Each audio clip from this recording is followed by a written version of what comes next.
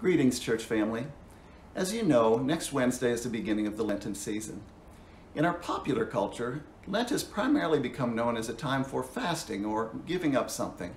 We hear about people fasting from a particular type of food or from a TV show or many other things for Lent. What has become lost in our culture is that the real purpose of Lent is to take on something. Historically, Lent is primarily about taking on new intensity and focus in our desire to become more like Christ. It has traditionally been a time of reflection and soul-searching as we seek to put aside distractions around us and become all that God wants us to be. Fasting, when done right, can certainly help intensify that focus, but it's the means, not the end. So the question I want to challenge you to reflect on as we approach the Lenten season is this: what would help you to become more Christ-like? Or put another way, what might help you to take the next step in your spiritual journey? The answer to that question is very personal and is going to be different for each of us.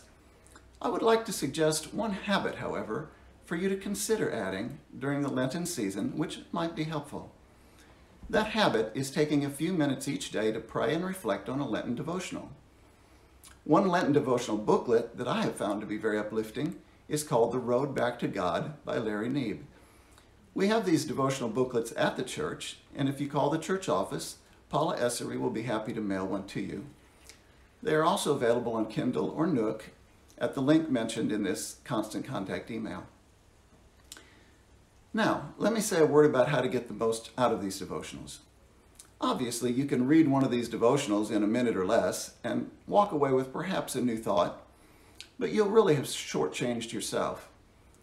To make these devotionals truly formative in your life, I suggest that you find a time and place when you can first be quiet, center yourself, and ask God to speak to you through these readings. Then take a Bible or a smartphone and look up the scripture passage at the top of the devotional. Read through the scripture passage and then the devotional with an open mind and heart. Finally, reflect on the application prayer or question at the end. This whole process can be done in less than 5 minutes, but it has the potential to impact your entire day in such a positive way. My own experience is that pausing for a few minutes each day to open myself to God like this enables me to see God at work more frequently in the rest of my day. For me, it works best to place this practice fairly early in my day, but each of you needs to find the time which works best for you. The bottom line is, we are creatures of habit, and our habits ultimately imprint our life.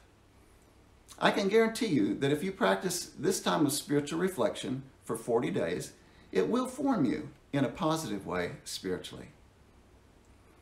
Finally, a brief word for our parents. The Lenten season is also a good time to establish a daily time of spiritual reflection with your children. David Berg has selected a devotional booklet which can help with this, called Practicing Love Family Devotionals for Lent. This can also be viewed in the link in the constant contact email and can be requested by calling the church office. I know that finding a regular time to share this with your children can be a challenge, but again, I believe the benefits will be well worth it. Again, each of these are just suggested opportunities for your Lenten experience. The real key to Lent is to take on a habit which will help you become more Christ-like. I encourage you to be thinking and praying about what that might be in your own life. Thanks for taking the time to listen. Here's to a meaningful Lenten season.